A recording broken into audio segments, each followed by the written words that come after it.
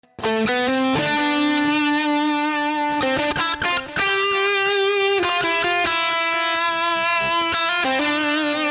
my name is Steve Stine, and today I'd like to talk to you about one of the most important techniques that you can learn on your guitar.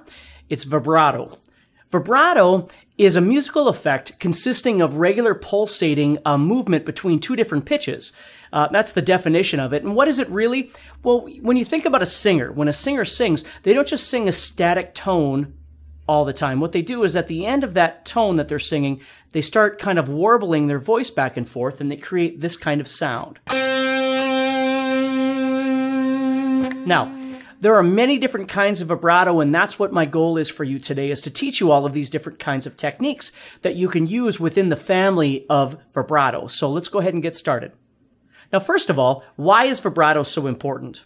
Well, when you think about playing guitar, when I move up and down inside a scale,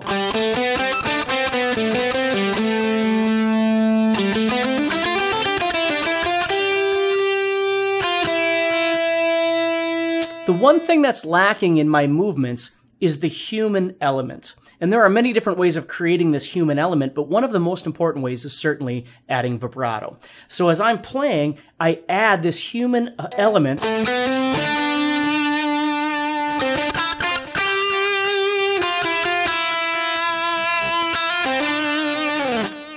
as I'm playing. And so what we're going to do today is we're going to break down some various different styles of vibrato. Okay, but the first thing I want to do before we get into that is I want to talk about the actions that are needed to create an effective vibrato. The first thing we need to do is understand the fingers, the wrist, and then the arm, and understanding how the vibrato is executed from these three different points.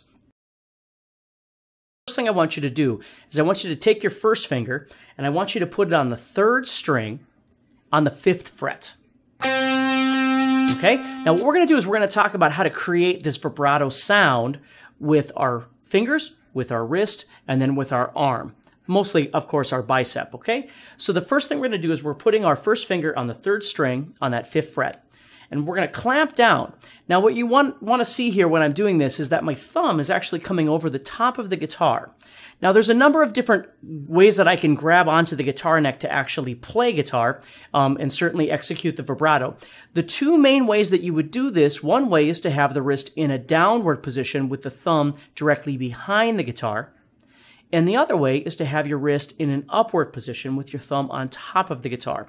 Now, when I do this, I'm actually physically grabbing onto the guitar. So underneath here, my finger is actually touching the string, and then my thumb is coming over the top. So I'm grasping the guitar neck as I do this. Okay, now what I want to do is with that first finger on the 3rd string at the 5th fret, okay, what I want to do is take that wrist, and I want to start learning how to turn the wrist like I'm opening a doorknob. Okay?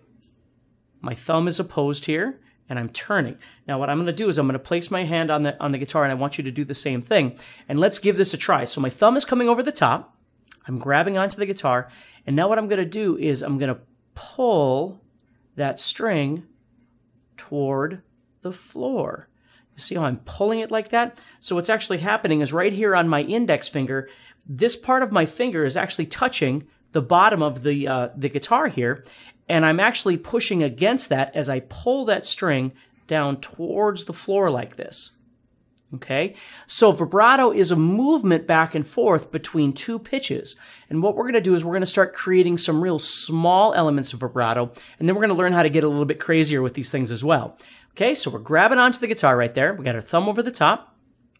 Now our wrist is moving the string like we're opening a doorknob, okay? And this is where I may wind up bringing a little bit more of the bicep in as well, depending on how hard it is to bend those strings and turn it. So what I want you to do is I want you to pick that string for me. I want you to pull it and then release it back again.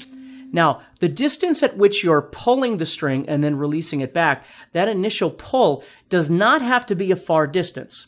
There's a big difference between a bend and a vibrato.